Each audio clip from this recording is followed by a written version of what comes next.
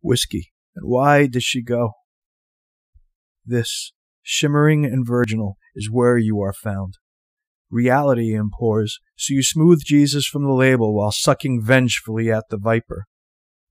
Is it karma acted upon, or simply perspective from a duller view? Your beaded smile rehearses a fatal calm. How attractive gods must be in slumber, far from judging, an ancient quiet screaming between your ears, and you are the perpetual joke birthed from the machine. But you love you, incapable of undermining what the next passing second holds. Devil's tears wet your face tonight, while clairvoyance uncoils the tongue.